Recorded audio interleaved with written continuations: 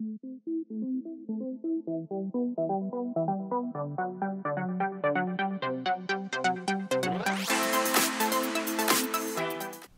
everybody, this is Graeme Anderson, and today I'm going to be looking at Crystal Palace. Now there are two things that really drew me to this game. The first is the theme. I really enjoy learning about all the new and interesting ideas that are on display at the World's Fair or the World's Expo. And this game takes place in 1848 to 1851, the time during the first World's Fair in London. Each person represents a different country, competing to get the most fame by the end of the fair. Now the other thing that drew me into this game was actually the main mechanism. Each player starts with some dice, and you're going to be using them for worker placement. But you can set your dice to whatever number you want each round. But the catch is you have to pay for the pips. So you'll not be able to have 4 6s in every single round, or you'll quickly be racking up the loans. So knowing when to have a high die or two by watching what your other opponent's doing is the key. So, did this game turn out to be a winner? Let's get it to the table, see how it's played, and I'll come back for my final thoughts on Crystal Palace.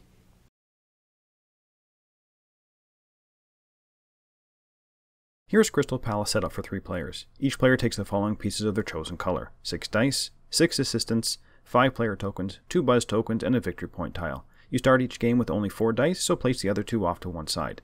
Take a random player mat and place a token on the 0 newspaper spot and an assistant on the lowest space of the objective track. Each player will also receive a treasure chest, 40 pounds, 1 gear, and 1 energy token. Arrange the 8 tiles in ascending order in the middle of the table. Shuffle the patent cards face up and place 1 patent on each spot in the patent office. Next, separate the research tiles based on the color of their backside, and the green ones go with the British Museum, and place a face-up one in each spot. The violet research tiles are sorted by their colored boxes on the reverse side. Place the blue box ones face down next to the patent office, and the orange ones next to the Reform Club. Shuffle the shares in piles according to their dates, and place the spring 1849 on each space of the bank, and return the rest of the spring 1849 ones to the box. Each player puts one of the tokens in the leftmost space of the Westminster tile. Then shuffle the orange character cards and place them face up next to the Reform Club, and fill all the spaces on the Reform Club tile. Choose a publisher tile at random and place it on the London Times. Then place 3 tickets on the space on the Port of London. The pocket watch, gears, energy tokens, and money are placed nearby. Shuffle the loans face down into a stack, and finally put the appropriate number of gears into the black market based on player count. The administration board is placed off to one side. The flyers are sorted by color, then shuffled, and 1 randomly placed on each matching color. Players place a token on the 5 of the victory track, 4 on the income track, and 0 on the buzz track. Also, both of the players' buzz tokens are placed on this board as well. Let's have a quick look at one of the players' mats. The flag shows which country you represent, and you'll see a monument of that country. In the middle of the player mat is where you'll place your research and loans. For each space that is not filled at the end of the game, you're going to be losing 2 points. Here is where you have objectives you can obtain during the game to achieve end-of-game scoring, and each country is different in their objectives. On the right is the newspaper track. Well, you're going to be tracking your newspapers, and shows you what you can spend your collected newspapers on. Here we'll tell you how to buy or sell gears and or energy with the market. And across the bottom we'll show you the phases of the round. The player with the most victory points will win the game at the end, and you'll get victory points by building patents and recruiting characters during the game, and progressing along the buzz track will also gain you points every round. At the end of the game, you're going to get points for having completed your country's objectives, covering your research spaces as to not get negative points, and being ahead on the buzz track and being ahead on the black market track. Now, there are 5 rounds to the game, and each round has 7 phases. The first phase, each player will take their dice and secretly decides what number they want on each die. When you are done, place your treasure chest on top. When all players are done, reveal. You now have to pay the bank the total value of all your dice combined. If you do not have enough money, you must take a loan. The player with the highest value goes first, and the player with the lowest value will receive 1 newspaper and adjust their token accordingly. In Phase 2, players will take turns to place their dice onto the different locations on the board. You must place a die so its value is equal to or higher than the value printed on that location. If there is a benefit or cost, receive it right away when you place your die. You do not have to place all your dice, and you can pass at any time, and this will end the phase for you, but you do not receive any money back for the dice not placed. During this phase, you might also get an assistant action, so let's quickly talk about assistants and black market. When you get an assistant action, you can either move your assistant ahead 1 level on your objectives if you have met the requirement, or you can take a black market action, which is to either move one of your assistants up 1 level and pay the indicated cost, or place a new assistant on the lowest free space of the black market and pay that cost. During Phase 6, you'll receive the benefits from where your assistants are on the black market track. But during Phase 2, whenever you place a die, you can also move one of your assistants down to the next lowest free space on the black market track. And if the assistant was on level 3 or higher before you move them down, you will receive 1 gear from the yellow banner, if there are any left. If at any time all the spaces in the black market are filled, the market busts, and all players will remove their assistants from the track except for the assistant that caused the market to bust. Now let's get back to the game. During Phase 3, you'll be resolving all the locations in ascending order. The player with the highest die value will move their die to the leftmost brown action square and take the action. If there is a tie, the leftmost highest die that was placed previously will be placed first. If there is a bonus on the action space, receive that bonus immediately. If there's a negative amount, you have to pay that before you can take the action. If you do not want to use your die at their location, you can pass, but will not receive anything back from that die, and then the next highest die will be placed. If you cannot take an action with your die because all the brown action spaces are full, you'll receive £1 in compensation. Let's quickly go through the action spaces. The patent office allows you to take a patent card. These are not automatically refilled, and you place it blue side up next to your board. You do not have to pay anything for it now, but it will show you what it will cost during Phase 5 if you want to build it then. At the British Museum, choose one of the available research tile and place it on your player mat. These research tokens will tell you on the left side which phase it will activate, or it could be an immediate action to take. The Bank of England, you'll choose one of the available shares, which will usually raise your income and victory points. At Westminster, you'll advance your token one space and immediately and only once gain the bonus indicated on the space. At the Reform Club, you'll choose one of the available characters and immediately pay the price in the top left-hand corner of the card. Let's have a quick look at these character cards. Now on the front side, you have a name and a number. The red banner is the cost, and the blue banner is the number of victory points you'll get depending on which year you hired them in. The gray banner at the bottom left will show you any immediate bonuses that you receive when hired, and the bottom right will be the ongoing abilities. There is also a link to prototypes that show which ones will get a bonus when you hire this character. And across the bottom of this card is going to be the wages you have to pay during Phase 4 each round. The different colors match where your token is on the Westminster tile. The back of the card will also just show the duplicate information from the front side that you need for the ongoing usage of the card. Now the London Times tile will give you buzz based on the current round and how well you did in the individual category. You will only get this bonus when you action a die here. The Port of London will give you a one-time action and can be used once per round. You can take 2 assistants, 2 gears, an additional die of your color to be used at the starting of Phase 1 next round, or you can exchange your die for victory points. In that case, take a ticket, place it on your die in the leftmost empty space, and receive the indicated victory points, plus the die value. And lastly, the Waterloo Station. Place your die onto a free location and receive the indicated bonus. Once all the actions have been completed, we move to Phase 4. This is where you have to pay for any characters you've hired based on the bar across the bottom of the card and where you are on the Westminster track. If you cannot afford to pay your characters, you must take a loan. Then you can activate any of their Phase 4 abilities. In Phase 5, you can convert your blueprints into prototypes. Each player can only build 2 prototypes per round. Let's have a quick look at these prototype cards.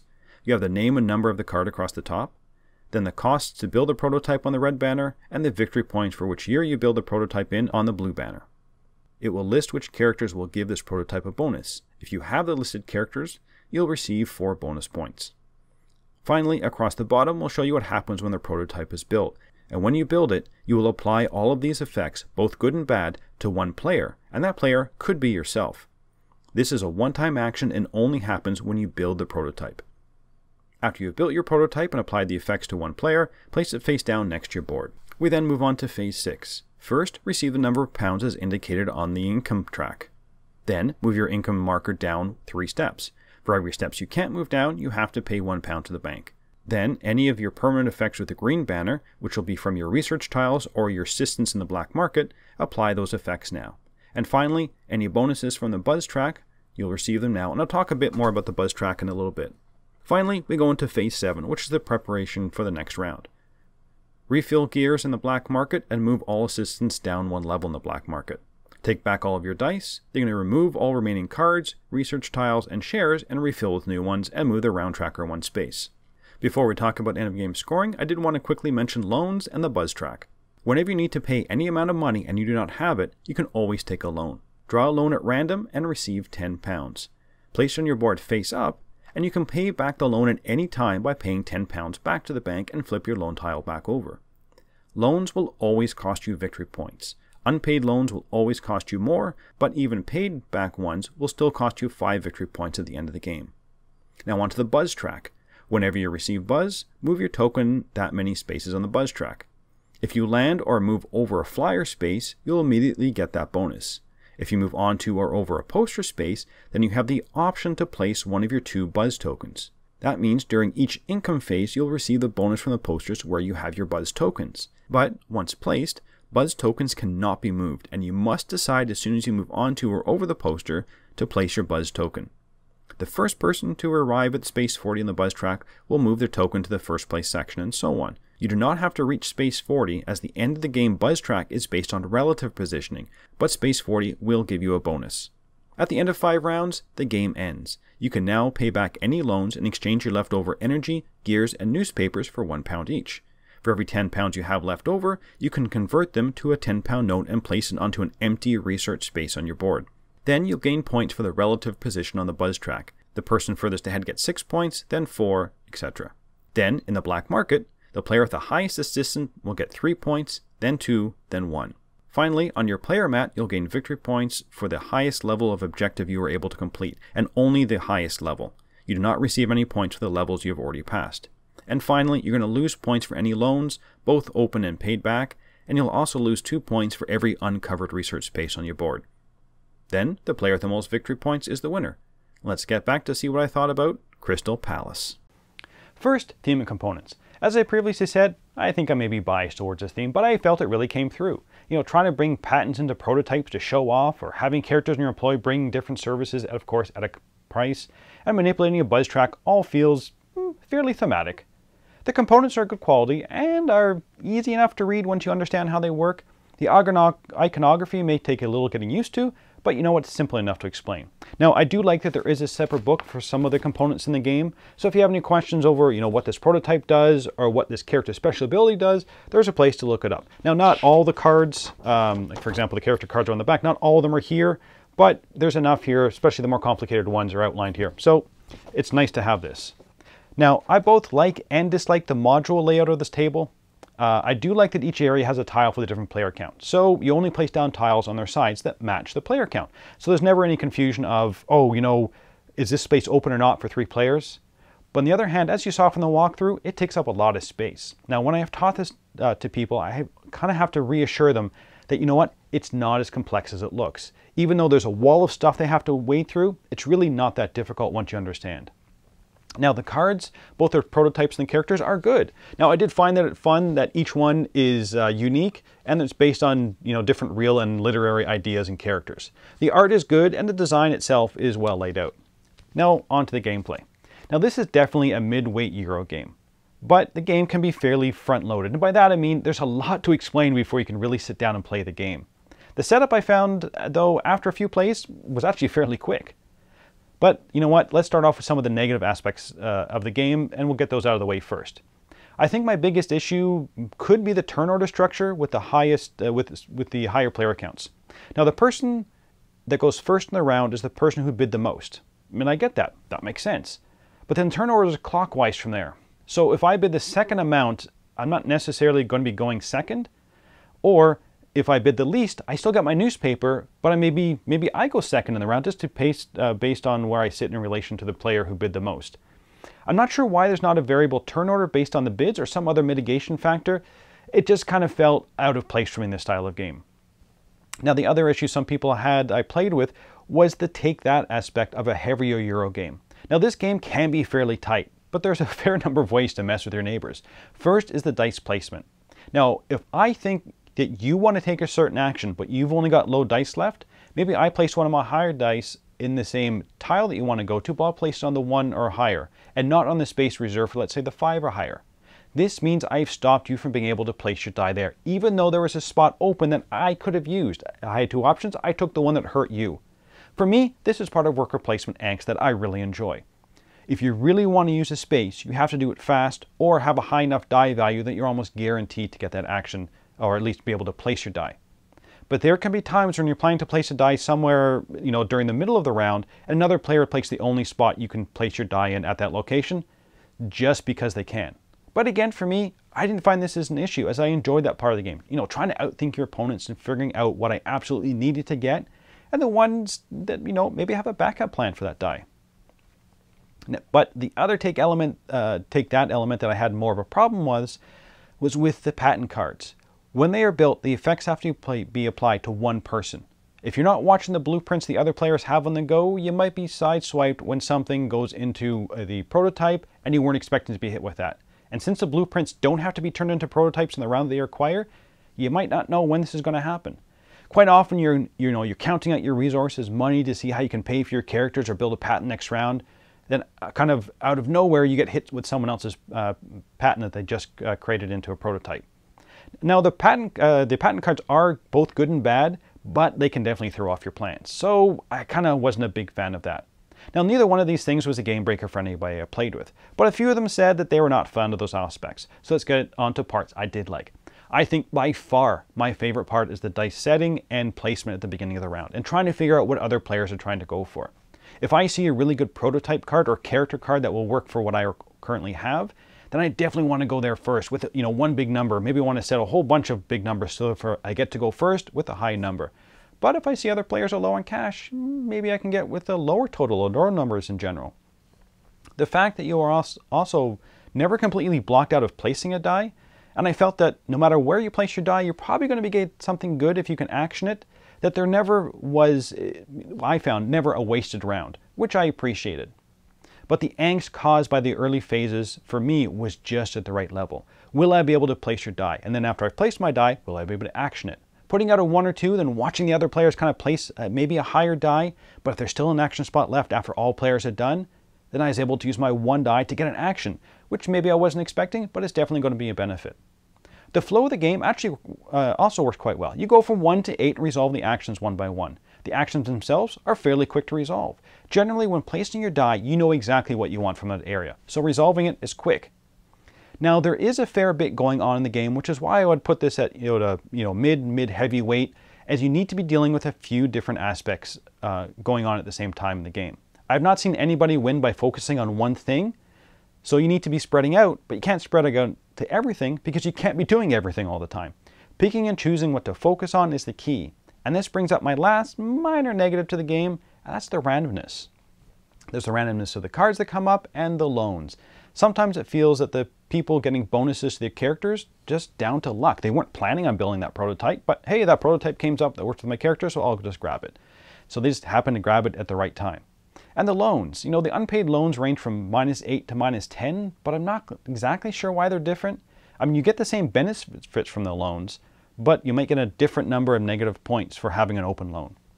Now, finally, I want to talk about the replayability of the game. I found it to be fairly high. During all the plays I have done, I've not found myself kind of reverting back to the same combos or exactly the same strategy. And this really comes down to the variable setup. You know, the countries are randomly distributed, which gives you one different objectives. The cards are random in the way they come up. The research tokens, the bank share tokens, the buzz track flyers, they're all different each time I play. And I'm honestly still at the discovery stage of this game. I'm still finding new ways to play and to try and to focus on each time I play this. The game plays in about 1 to 2 hours, depending on the player count.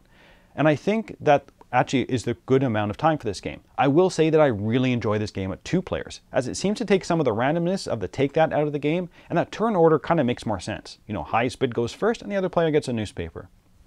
So, would I recommend this game? I would. This is a good, solid, fun Euro game with an interesting theme. If you go into it knowing those few caveats I had mentioned previously, which I'm sure, you know what, if they are a major issue for you once you've played, you might be able to house rule some of them. I think you're really going to enjoy this one with that understanding. But that's it for the moment. Until next time, thanks for watching. Thanks so much for watching another Dice Tower video. If you enjoy our videos, subscribe to the channel for more fun, comprehensive board game coverage. Also, consider joining us at one of our events. Come to Dice Tower Retreat, a small, intimate gathering where gaming is king. Join us for Dice Tower Cruise, the largest board game cruise. Attend Dice Tower West in Las Vegas for gaming fun on the West Coast, or Dice Tower East in Orlando in sunny Florida. Dice Tower Conventions, the friendliest gaming conventions on Earth. I'm Eric Summerer, and you've been watching The Dice Tower.